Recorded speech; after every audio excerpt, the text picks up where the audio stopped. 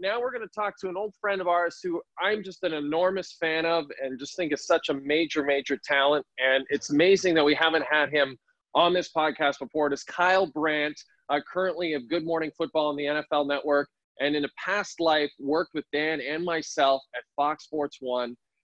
First of all, Kyle, how are you? How's the family doing? All that stuff, the pandemic, how's it affected you, bud? It's fine. The kids are asleep. I'm learning about myself like we all are. I've been thinking about you recently, Jay. I'll tell you why. I was on another podcast, the inimitable Jimmy Trainer from Sports Illustrated, and we were talking sports media. And we were talking about people who are authentic in sports media, because I think about 50 to 60 to 80% of people in that industry are posers, but there's a couple who are really authentic. And he's like, well, what do you mean? Like, who comes to mind? You know who I said? I said Scott Van Pelt. But I should have said you, Jay. I should have said you, and I've regretted it. I was like, why didn't I say Jay? I should have said you, and I wish I could go back on and re-record it, because I'm a big fan of yours. You're the real deal, and I like it. Well, I listened to that podcast. I waited for not my name to be spoken. It wasn't. I shed a single tear as I drove down the 401. And then I moved on, and because I love you guys together. I think you guys think the same way that I do on so many different things, especially sports media. We're all into the business of sports media. That's why I listen to Jimmy's podcast every week. It's great. If you haven't listened to it, it's the SI Media podcast that he hosts, and Kyle was on it. It was just great. But for you, one person that you work very closely with is very familiar to our podcast audience, Kyle, and that is Mr. Peter Schrager. And I'm curious what I wanted to ask you right off the top was, first time you met Peter, like first impressions of Peter, was it one of those things where, like, when I first met you, I thought I could be friends with this guy, no problem. When you first met Peter, were you like, this guy seems like a problem. I'm going to have a problem with this guy? No, this is a good question. I remember I used to watch a lot of Sopranos, and the actor, I wish I knew his name, but the actor who played Johnny Sack in Sopranos, his acting method was he would assign every character, they would compare him to an animal, and that's how he would work. And he described himself as a cobra, and he would describe Gandolfini as a grizzly bear. Peter has a very animal-like quality. He is sort of like Baloo from the Jungle Book. Like, he's very tall, he's a little bit rotund, depending on the time of year. And he's so friendly and so outgoing. And yet, Jay, Peter Schrager will punch you if you try to hug him. Not a hugger, not in any way. Like, some guys just don't hug. And so I remember thinking he was really friendly, and we like to say in pop culture references. But then when we were saying goodbye or whatever, I was like, oh, man, it's great to meet. I went for the hug, and he almost like Earl Campbell stiff-armed me. So it was a complex legacy from Schrager. He's so friendly, and he loved the Schrager bombs. Don't you dare hug Peter Schrager. Well, he is you're right, so well read. Sometimes he'll send me book recommendations. I'm like, first of all, how do you have time to read? You have a son, you have this full-time gig with the NFL Network, you're doing the Fox stuff. I don't know how he has time to read, but yeah, he's so well-rounded, so well-read. On occasion, rotund, that's true. Has seen the Killers more than any other person in the world. Like, who else has seen the Killers like 30 times? I don't even know if Brandon Flowers' family has seen the Killers that many times. So he has all these unique things about him. But you're right. Then he's also kind of elusive too, right? Maybe he doesn't want you to get too close to him. Not just figuratively, but, literally, he doesn't want you to get too close to him. Mr. Schrager has seen the Killers more than Mrs. Flowers. Like, there's people who count how many Fish shows they've been to, how many times they saw The Dead. I get that. How many times you've seen Bruce? Like, nobody counts how many times you've seen the Killers. Like, he's the guy. He loves them. He's Mr. Brightside. But there's a certain, I think for you and I, they were a little after that time in our musical life where you find that band that you're just with thick or thin, right? I think we had to be a little younger for that. And Shreg's a little younger than us, so I think that's why he's so deeply, deeply into the Killers. And they have a new record out, and he's probably like, this is it. This is the one that's going to get him back on top. I'm not familiar. But Jay, you hit the nail on the head. Like, I've always admitted very candidly that my music intake and my maturation pretty much stopped right around college. Like, I didn't keep going. I just still listen to the same stuff I listened to in high school and college. So if it wasn't, some sort of old Pearl Jam or Metallica album or something, like, I don't really know it. It's just, I don't have the energy to find the new music, and I'm not that cool. So I think you might be right. I might have just missed the cusp of, what's his name? Brandon Flowers? I don't even know if that's his name. I just assume that's Yeah, exactly. Well, okay, so Pearl Jam. So you're a Pearl Yeah, Jam guy, right? I'm a massive. Pearl Jam guy. So I have a question for you. I brought this up on the podcast previously. I assume you loved The Last Dance. I assume you watched it. I Yes, assume that was a part of, for I know me, where that you're took me going. back to, it took me back to high school. I loved it so much. Yeah. I just loved seeing the footage. It just made me feel like, it just gave me that nostalgic feeling like, man, I remember when everyone in my school desperately wanted Jordans, and it was just so exciting, and that team Yeah. was so exciting. The choice of music throughout I thought was really good. I thought the soundtrack was fantastic until the Pearl Jam song at the end. I actually had a problem with that at the end. And this is coming from a massive Pearl Jam fan, only because, yes, do I think Jed Bushler was listening to Pearl Jam at the time? Yes, I do. Yes, I do, Kyle Brandt. But do I think that Scotty and Jordan and Rodman and Phil Jackson, frankly, were listening to Pearl Jam? I don't think they were listening to Pearl Jam. I think they could have chosen a better final song, but I send it over to you now. All right, Jay, I have a lot to say on this. I'm from Chicago, born and raised, like one town over from the Bulls practice facility. So we used to see the Bulls driving around, and I would see the Ferrari that said Air 23. I mean, those were gods Wow. I lived amongst. I'm also a really big Pearl Jam fan. Now, lest anyone does not understand the reference we're making here, in the final moments of the final episode of The Last Dance, they're wrapping it up, and Steve Kerr is telling a story about Phil Jackson and a poem that he wrote that he burned. Then come the opening bars from a track called Present Tense off the No Code album from 1996. And it's a very slow, and then it gets turned into a fast jam. I got to tell you, Jay, I was in heaven. It was heroin to me. The 90s Bulls and 90s Pearl Jam at the same time was fantastic. And I would only counter your argument, which I think otherwise is good, that it maybe didn't represent the Bulls. You have to remember, Dennis Rodman was a massive Pearl Jam fan. Massive. Right. He was friends with Eddie and Jeff. He would go to all their concerts. I remember seeing Stone Temple Pilots in about 95, and Rodman came out and introduced them. So part of that weird Rodman allure was that he was this 6'8" power forward who loved, like the Meat Puppets. Like he loved grunge. Right. And so right. Judd Bushler for sure, Kerr for sure. But I think Rodman was headbanging to Present Tense at the end of the song. Dickie Simpkins, probably not. Tony Kukoc, I doubt it. But Rodman, yes.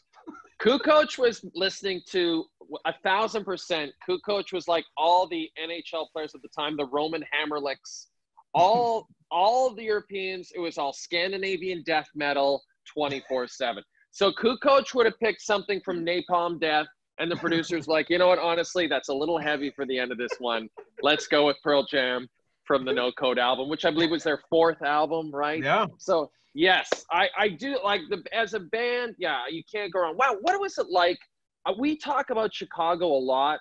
I just think it's such a spectacular city, and I know I'm kind of preaching to the choir here, but it must have been so incredible to grow up in that city at that time, Kyle. That must have just been such a blast. I won the childhood sports fan Powerball. I was a kid in the north suburbs of Chicago in the 90s. And I mean, look, I had the Sosa Chase, I had Wrigley, but I was there for 6 championships. And I mean this, Yeah. I lived in a town called Lincolnshire, which is really close to a town called Deerfield, where the Bulls practice. There's a place called the Multiplex. So all the time you would hear that Horace Grant was at TGI Fridays last night, and he was there, and he ordered this. And my dad was like super aggro, and like my dad was very hands-on and super cool. And he said one day, he's like, come with me, we're gonna go on a ride. And we drove to the Multiplex where the Bulls practiced, and he brought a ball and a marker, and he wanted to get Jordan's autograph. This is probably 1991 or something. And I stood there outside the security gate. They just let you do it. The gate opens. We're there for maybe an hour, and I see Bill Cartwright drive by. And I see John Paxson drive by, and I see Horace Grant drive by. And then sure enough, a black Ferrari with Air 23 pulls up, and I wave him down. They stop. He stops. Window comes down. Now, here's how I remember it, Jay. The second the window comes down, he is blaring Rhythm Nation by Janet Jackson. Just blaring Yes. it. And there's so much cologne pouring out of his window. And he goes out, and Michael says to me, he goes, you know, you're not supposed to be here. And I go, I'm sorry. Could you sign my ball? And yeah, give it to me.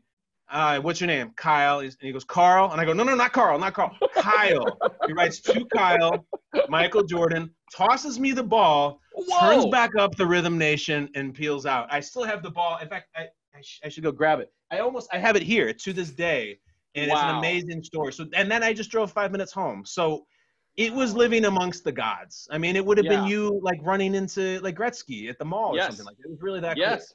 Which is, I remember running into a Grant Fuhr Yeah. at the Magic Pan restaurant, which was because in the mall at the West Edmonton Mall, the big mall, they had a skating rink, and the Oilers would practice there sometimes. And then Grant would want to go for a drink, and I felt so bad for him because Edmonton's such a, it's a small town in a lot of ways, so everyone was kind of just crowding around him as he just sat there quietly sipping a scotch. Probably So wasn't cool. the most pleasant experience for him, but it was sure great for us. I like getting a scotch at the mall. That's pretty classy. Right? Right. That's what you do. That's what I get we Panda did in Express. Edmonton. That's right.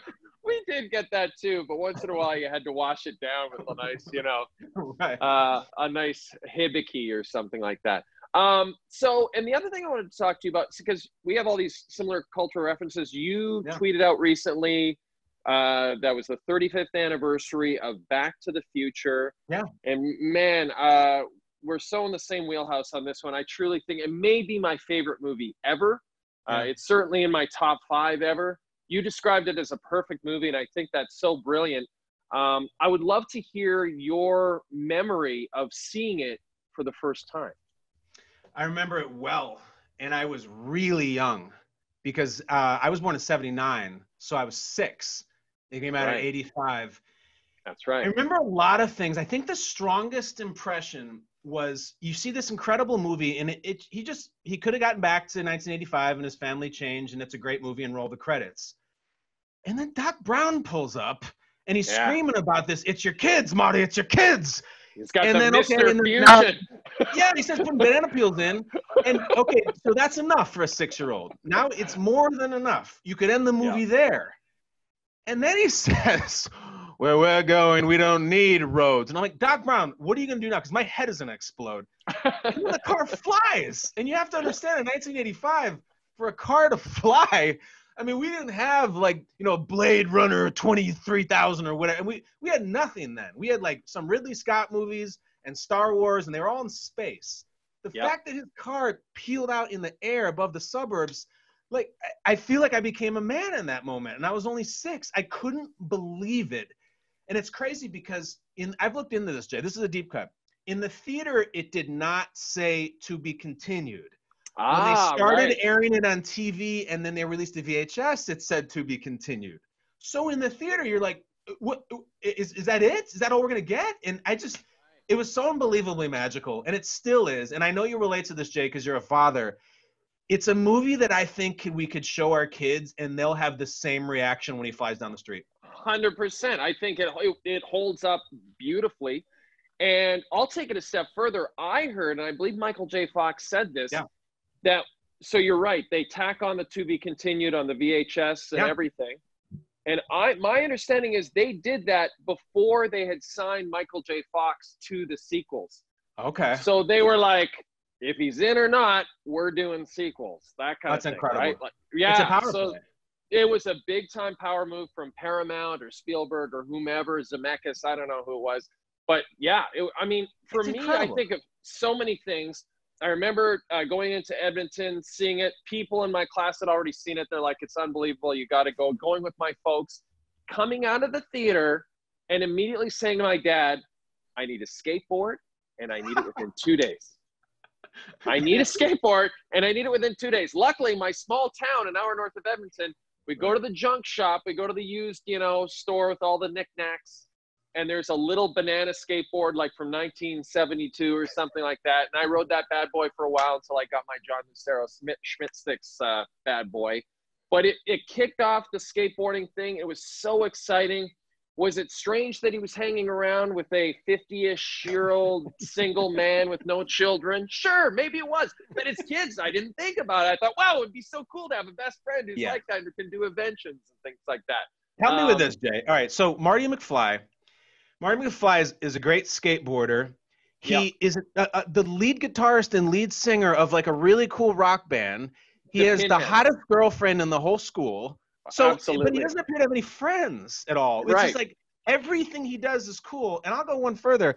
Mrs. McFly is not into him taking his hot girlfriend to the mountains to camp and make out, but she's totally fine with him hanging out with Dr. Emmett Brown for unknown amounts of time. Nothing jives there. And yet, I'm not going to criticize the movie. No, and it makes sense. And now there was a recent thing I'm sure you saw where, and I didn't even know about this, but apparently for years people have been saying this about the script, about the plot, that why is it when he gets back to 1985, why don't they recognize him as the Marty they knew back in 1955, right? Why don't they? And so as a kid, I never even came to my head. Did that ever bother you, or I know the screenwriter actually had an explanation for it? I think it's a cop-out. Put it this way. I think George and Lorraine were around Marty in 1955. I would say maybe a week at the most. How long were you there? Right. All right. Yeah, so a week. Imagine you went to summer camp in the summer of 1970. No, wait, yeah, 1970, 1980. Okay, no. My math is wrong. 1990, 30 years ago. Summer of 1990 for 1 week. Would you recognize a kid 30 years later you spent 1 week with? Even though I had set you up with your wife or anything? I don't think so. Kyle, there's people working on our show right now. If I walked down the street, I wouldn't know who they were. Stop. That's also part of getting old, yes. I'm just kidding. Stop. That was just adding to the joke a little bit. Of course. Kyle, we're actually out of time. I'm having so much fun talking to you. Will you come back and because I know that you're going to be so loved by our podcast listeners. Will you come back and we'll talk a little bit more about our favorite movies? And I would love to come back if we can finish on a note of honesty. Jay, how long before you called me did Schrager say, no, I'm on vacation, I can't do it? Be honest. I'll be honest. So I called him yesterday. I said, can you do the podcast tomorrow? He said, can't do it. And that was the end of that. And then I actually will say this. It wasn't immediately like I said, so this is me just being honest with you. I wasn't immediately like, oh, then I should get Kyle. It was more, well, who can I get that I haven't talked to that I really want to talk to when I do the podcast alone, I like to sort of take it the way I like to take it. Dan would not understand any of these references we just made over the last 25 minutes. Nothing. Right? He would be lost, completely lost. I would say Eric Stoltz was originally Marty McFly. Yeah. He's like, who the hell is Eric Stoltz? So I guess I try to book people when it's just me that I know I connect with on that type of level, that pop cultural level. And so your name came to me sort of like out of the blue late last night. So it wasn't immediate. Right. So it was not really related to Schrager, but yes, I did try to get Schrager on the show. Jay, I love the show. I'll always do it. You don't need no credit card to ride this train. Buddy, as the great Charlie Daniels said, I told you once, you son of a bitch, I'm the best that's ever been. That's an awkward way to end an interview, but that is a line from The Devil Went Down. That's a line. Thank you, Kyle. Great talking to you, my friend. Anytime, Jay.